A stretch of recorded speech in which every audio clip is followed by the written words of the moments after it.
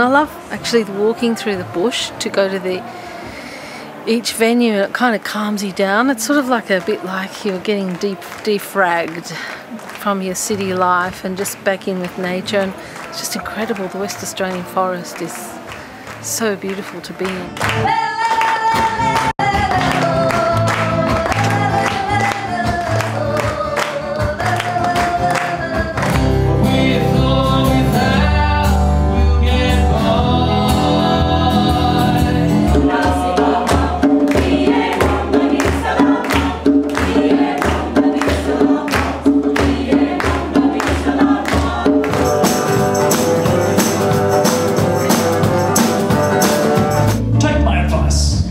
Treating people nice, but in the end you're going to die alone.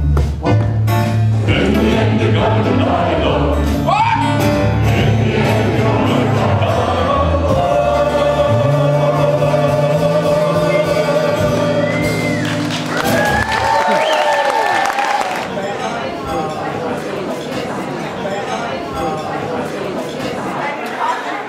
I like the family atmosphere and all the wonderful ways of everybody participating all together.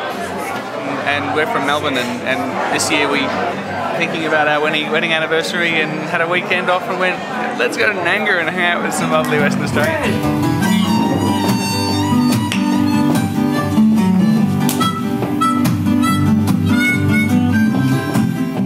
I just generally like it because of the vibe, like everyone's so friendly, and just when you're playing music everyone's bopping along or they'll harmonise and sing along if they know the song. 'Cause it feels like home, but it's far from love because you're not here. Also, it's a small festival, so it's not massively big, so you don't have the problem of running, oh, do I go to this stage or do I go to that? So it is a feeling of connectedness.